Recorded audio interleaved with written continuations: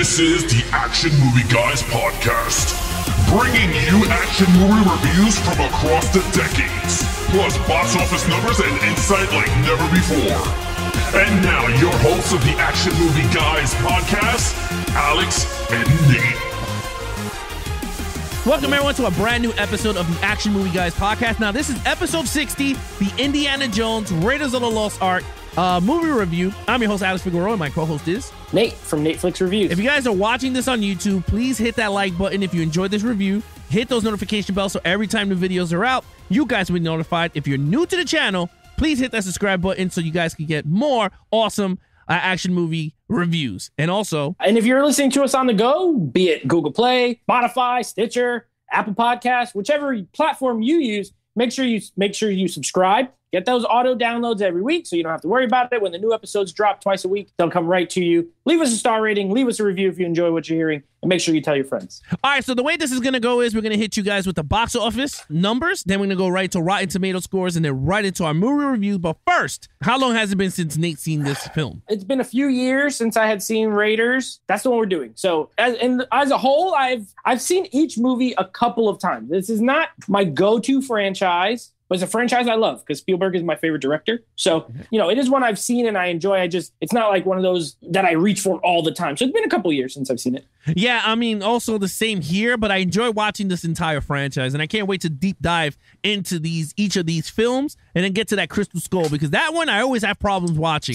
But now we get to analyze and break it down and see if I would enjoy it the second time around because I only seen this movie once. So with that said, let's go with the box office numbers for Raiders of the Lost Ark from 1981. Now, the numbers are domestic was 248 million, international 141 million, worldwide for $389 million on a budget of $18 million. What do you think? That is highly profitable for 81 though, 300 and something million, almost 400 million in 81 is probably more than double that. Now it's 40 years later. 40 years later, it's probably $1 billion, I would guess, or close to it. So yeah, it's a massive, massive hit. Yeah, it's a big hit. But now let's get right into the Rotten Tomato scores for Raiders of the Lost Ark. Right. So Raiders of the Lost Ark, unsurprisingly, with box office numbers like that, extremely well liked, loved, you might say. 95% from critics, 96% from audience. So this is, we're talking about one of the, the high level big league films, historical. So yeah, everyone likes this movie. I don't know how it has even not 100, but whatever. Yeah, I mean, look, it is what it is, but you know what we say here on the Action Movie Guys podcast? Like The Rock always says, it doesn't matter what the critics or the audience score is, because you guys are here to hear what we have to say about the movie. So with that said, let's start it off with the lead character, Indiana Jones himself, Harrison Ford. Nate. Yeah, so this was one of the easiest reviews that I've had to, one of the easiest ones I've scored. I would go so far as to say this was the easiest scoring I had to do since Terminator 2. Way back, one of our first episodes, Terminator 2, I think to this day, the only perfect 25 I've done. I don't think I've done another one, but this was very, very easy. Now, I saw this at the theater. It was a glorious experience. I recommend it. It's a great, if any time it's playing in a theater near you, see it in the theater. It's meant to be seen on the big screen. That being said, it's a 5. Harrison Ford is iconic. You know how you watch a movie and you get a role for you see an actor in a role and you could literally say that is an iconic role. Right. Harrison Ford has 2. Han Solo is an iconic role and Indiana Jones is an iconic role. It is in all whenever you watch like a what is that thing called? Like a montage of all the films in history. Mm-hmm. Almost all of them have a shot of Indiana Jones in there, putting on the hat, cracking a whip, something. And Harrison Ford's great in the role. I love him. I love him in this movie. He was a stud. He's in his primo physically, and I love the character because he's not, although he's an adventurer and although he's, he's a man's man, he's got fears, right? Definitely scared of snakes. He's a school teacher, a college teacher. He's got humanity to him. He's not a superhero, although he is great at what he does. He's a great archaeologist and he just loves history and he loves artifacts. He's a great guy. I love him. 5 out of 5. Yeah, look, I totally agree with you. I was doing some research while you were talking about it because I wanted to see actors that were offered the role before we got Harrison Ford because he was not the number one guy, okay? Number one guy was Jack Nicholson, was going to be, and he turned it down. Now, let's just see this. Let's just think quick here. Could he play this role? No. He does not have that charisma that Harrison Ford has. He oozes charisma. And that's what you got here, right? He's a ladies' man because he gets slapped all over the place in all these films, which is kind of funny, right? He has. Remember all the girls in the class? They're all like just daydreaming about him while he's teaching. Yeah, I love that scene. Her eyes say like "I love you" on them. Yeah, he's all stunned looking at her. Yeah, you know, and that's the thing about Harrison Ford that he brought to this role. He brought the Han Solo, but into an adventure version of Han Solo, right? If you really think about it, he's Han Solo, but just put a hat and a whip on the guy, take away his blaster and Chewbacca. I would say the only difference would be Han has a little more of that bad boy swag, whereas Indiana Jones has more of that good guy swag. But they both got swag. You know what I mean? That's that charisma you're talking about. Just one is a little more good and one's a little more of the edgy. And you know what? It worked for him. And for me, I love it. And I think that's why this was a massive hit. Is because of Harrison Ford. Because of Han Solo. Because of Harrison Ford donning the cape, the hat, and the whip. Now, before we go on to the main villain, I just want to tell you, Danny DeVito was almost Sala, his best friend. I can see that. Yeah, I can see that. Yeah, I can see that. Now, Marilyn was going to play Deborah Winger. I cannot see. No, I like who they. And Jonathan Pierce was going to play Bullock, and he turned it down. That's okay. Yeah. All the casting was perfect. Yeah, the casting was perfect. The only one that I could see Danny DeVito playing Sala, but Jonathan, what's his name? Jonathan Rhys Davies, who plays him, he's perfect in the role too. Either one. Well, I could see DeVito doing it. Yeah, all right. So, goofy, you know? Yeah, all right. So I gave Harrison Ford a 5. There was no way I could give him lower than a 5 because this is his role, and no one can take it away from him. So with that said, let's get to the main villain, Bullock, and he was good. Okay, he was a good villain, but he's not around in the whole movie as much. But again, it's an adventure movie, so you got him in a little bit in the beginning, and then you got him a little bit throughout towards the middle, towards the ending, right? Like towards that entire piece. He's sprinkled here and there, but it's mostly Nazis towards the end. He's just a little bit there. So we decided to go with Bullock because most of the time he's there anyway. And so he's not a villain. I was just like, he didn't do much. He never got to fight Indy. All he did was steal his stuff. He was like a bully, right? Like he goes, you got it. And he goes, look at, what's my favorite scene? He goes, once again, Dr. Jones, whatever you possess is mine. And I'm like, you son of a crap. You don't do nothing. Exactly, though. He got you upset. He got me upset. No, he always gets me upset. Even when he got the Ark, right? Yeah. Like, and that got me mad. But I was like, look, it is what it is. I gave him a 3.5. Okay, I thought he was a good villain, but when we look at an entire villain for me, I want him to go up against the hero, right? Fight one-on-one, punch him in the face. Like, I don't care, but he didn't do that in this movie. But look, I'm not saying he was a horrible villain. He is a really good villain, but he has to have other traits too. Like, you got to fight, shoot some guns. He didn't do none of that in this movie. So with that, I had to deduct some points, but I gave him a 3.5 for good. Yeah, no, I totally understand. I equate him to more like, for lack of a better example, if you watch wrestling, he's a heel, but he's not like Andre the Giant when he was going against Hulk Hogan. He's more of the honky tonk man. He's not very imposing. He's not intimidating. He'll probably run. He's a coward. He's kind of a coward. But gosh darn it, if he doesn't get on your nerves, he's a great foil, right? Every time. He's the villain who links up with the more muscle every time, right? Yeah. Indiana Jones in the beginning, he's going to get the idol. He has the two friends. He has Dr. Octopus and that other guy. And then, you got young Alfred Molina. And then they go to get the thing, and he gets turned on, and what does Duke? Belloc comes out. He's got a whole tribe of natives. He's like, well, you should have worked with these guys instead of those guys. Later on, Indiana Jones has got his, he's got Sala. He's got this guy's got all the Nazis behind him. So he always has the bigger muscle behind him. But he's just there. He's like the anti-Indiana Jones. He loves artifacts, but he wants them for money. He's a weasel. He's a weasel. So as a foil, I think he's great. I agree. He's not tough. He doesn't fight. He doesn't do nothing. I gave him a 4. He's not a 5 for me. That's not bad. Yeah, but I like the act. I think the performance is really good. Yeah. I like the scene with him and Marion in the tent. Yeah. And they're drinking, and he's laughing or whatever. You could tell like he was like not that drunk, but she as drunk as she thought he was. He's smart. So I like him, but he's not a perfect villain by any means. 4. Yeah. All right. So let's get into action scenes. All right. Now listen.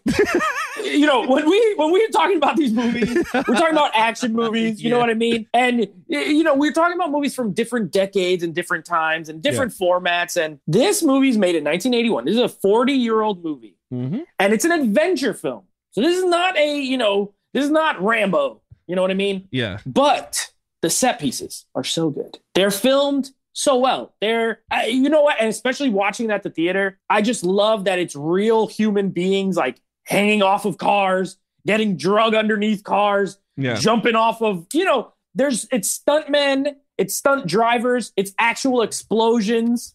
It's not CG. There's no CGI. Now, there's special effects in this movie, but it's different type. It's practical or in camera. There is no CGI back then. So I love the action in this film. I love the chase scene when they're in the market, and the dude comes with the sword. He throws the sword and he just shoots him. I love that part. I love that whole chase scene. There's a little comedy mixed in with a lot of the action. I love the fight with the big Nazi guy with the mustache at the plane, and he gets wrecked by the propeller.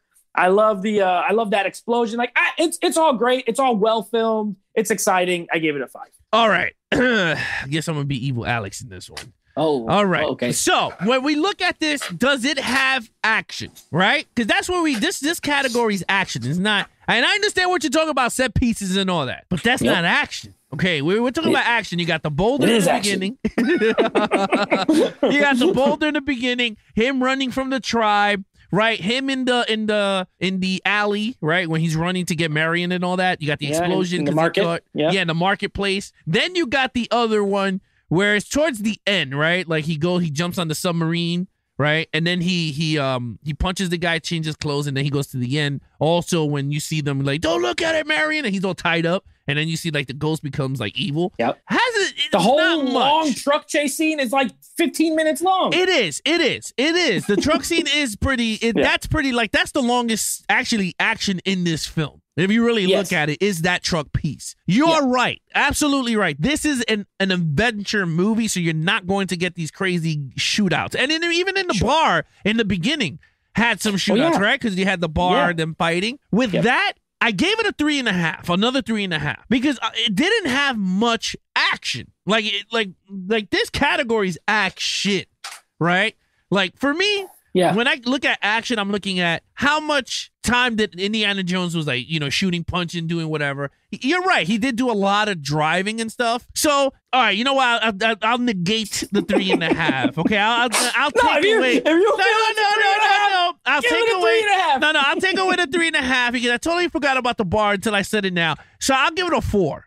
I give it a 4. Okay. It's not a solid 5. Round it up. I rounded up by. All right, I'll give it a 4 in this department. Okay. You understand what I'm saying, though, right? Because when you're looking at like let's say Romance in the Stone, that has action too. Well, I think you're right. I totally see. This is a great discussion. So I'm glad we got like 2 extra minutes because we cut out some of the stuff at the beginning because there's a good discussion to have about action movies real quick. So when we're talking about action. It's a very personal way you look at it, right? Alex looks at it a certain way. I look at it slightly different. We've always talked about it.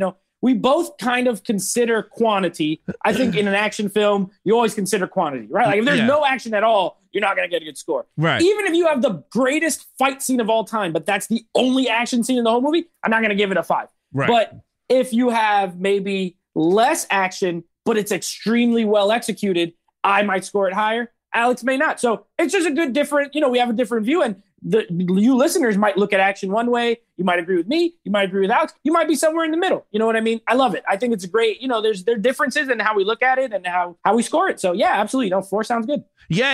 You got a 4. You got a 5 from Nate. All right, let's get to storyline. Oh, okay. So this is a 5. I mean, listen, we're talking about a stone cold classic film. People throw that word around a lot. It's a classic. You know what I mean? This is a classic. To me, a classic does not just mean it's old. You know how some people equate old with classic. I equate old with old or vintage or something like that. That doesn't mean it's a this is a classic movie. If I went up to my niece and asked her if she'd ever heard of Indiana Jones, I know she's never seen any of these. I'm sure she's heard the name Indiana Jones. It's iconic. It doesn't stay. You don't stay in the realm of pop culture for 40 years if you're not a classic. All right. With that, this is one of the greatest adventure movies that has ever been made. Period. You get temples. You get natives. You get Nazis. You have ancient artifacts. They tie in biblical stuff. Someone raised in church and things, and hearing about the Lost Ark. I heard all this stuff when I was a kid in Sunday school and things like that.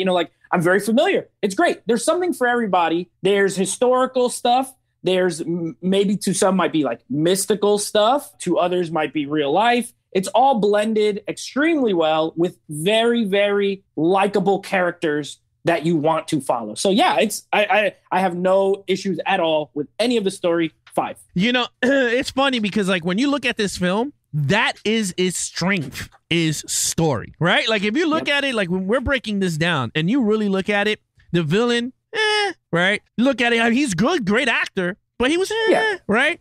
Sure. You look at the action scenes, not much, but you're intrigued for the story because you're going, wow, is he going to get that arc? Is he going to put it in the museum? Like, you know what I mean? Like you're invested you're in the journey with Indiana Jones. It really, in reality, we kept talking about that in The Matrix. Like I kept bringing that up, right? Like, are we in the journey with Neo? No, we were not. Yeah. Like the story didn't give us that journey style.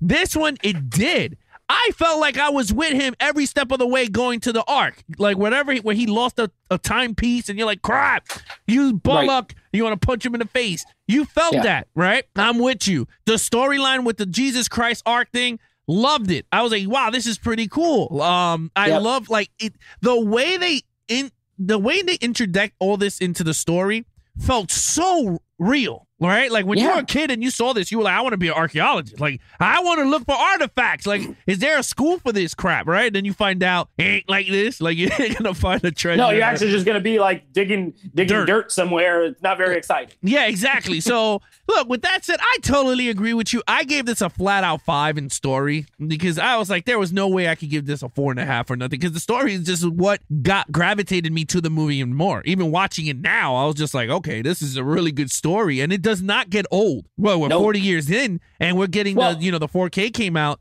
and we're rewatching it. And it's they're really smart because, and I'm sorry to cut you off, but they're really smart because the movie was released in 81, but it's set like in the 50s or something like that. Yeah. You know what I mean? Like it's set old. So that when you do that, it doesn't 36. 1930s. It's set in the 30s. Yeah. So this is when the Nazis are still kind of coming up. They're not like, it's not World War II. It's pre-World War II. So it's genius because now you have a movie that is already set in the 30s. So it's not dated. So when you watch it 40 years later, it still feels as fresh as it did when it came out. You know what I mean? And even just the scene, like if you like storyline, even just the scene where they're at the college, Indy, his mentor guy, and then the 2 guys that are going to hire him. Yeah. Yeah, I love that scene. Like they're just talking about it. And he's like, "Come on, guys, didn't you go to Sunday school? Like, you never heard of this thing? Like all that, like they're building the intrigue of the Ark itself. They build up the artifact. So you're like, dang, I want to see it. I want, they got the picture. He's like, what's this? It's like, it's lightning. It's like, oh crap. When they find this thing, what's going to happen? Like, it's a perfect storytelling. If you look at the talent involved, it's unsurprising. Spielberg, George Lucas, Lawrence Kasdan. Like,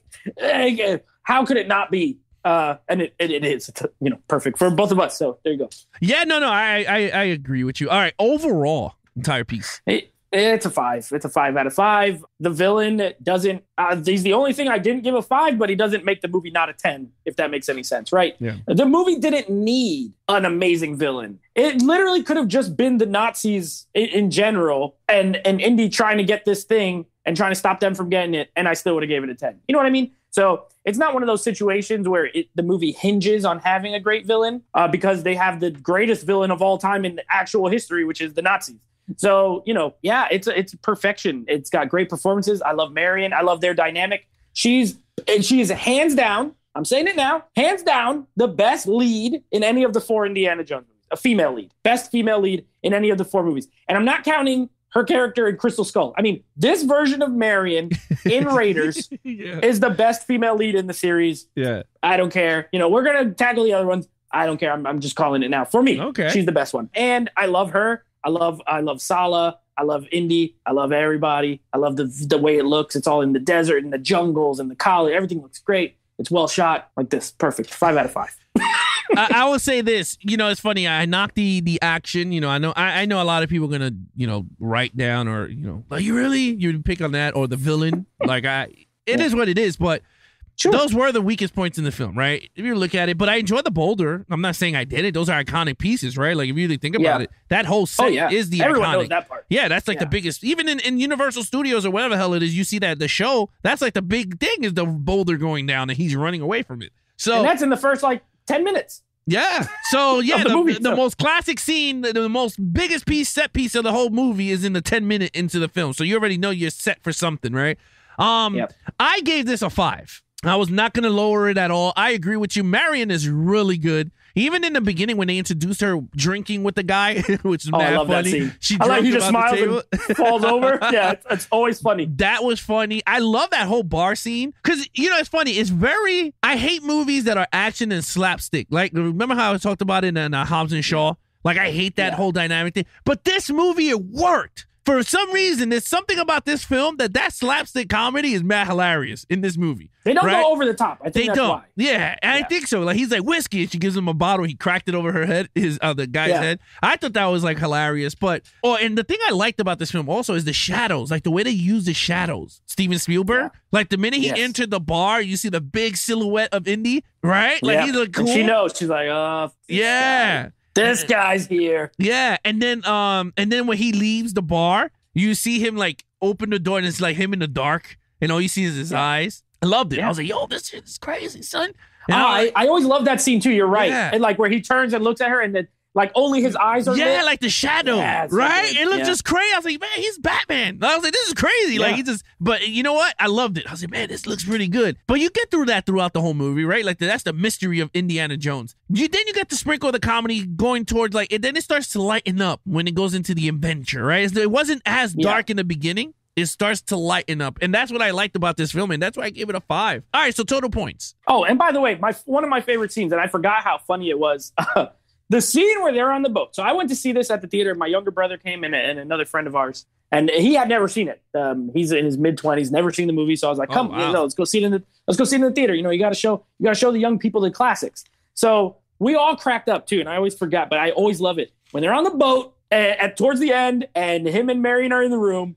And she flips the mirror and hits him with the mirror. Oh, yeah. And the scream, like the sound effect and the scream. Yeah. I laughed for like a minute straight. Like I could not stop laughing. Yeah. I love that. It's like that's the comedy in this movie. Like it's not a comedy, but there's just these little moments that are just like really funny that will make you laugh. When the little monkey dies, like I always laugh too. I think it's funny. Anyway, total points. He died when he eats the bad date. Yeah, well, the monkey was evil because he's a traitor, first of all. So he eats the date and he's poisoned and then he dies. I love that part.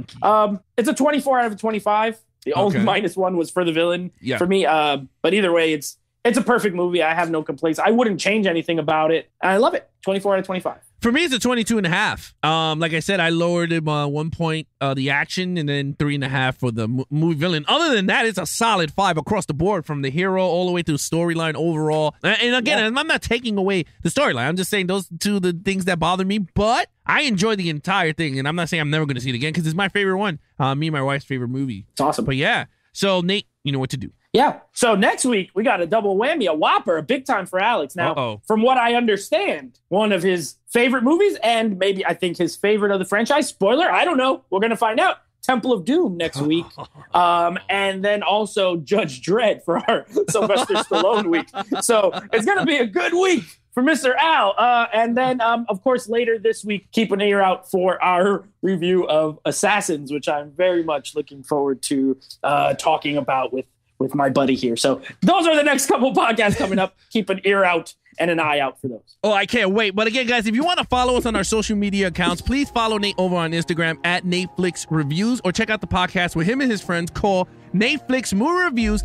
Anything Action Movie Guys Podcast. Follow us on Instagram at Action Movie Guys Podcast. And of course, check out our website, which is levelsofgeeks.com/podcast. You get all the podcasts from number 1 all the way up to the latest version of the podcast. And then, of course, the video versions will be sprinkled out the more we keep updating the site. And of course, other than that, that's pretty much it. I'm your host, Alex Figueroa, and that is Nate from Netflix Reviews. Be awesome to each other and geek out.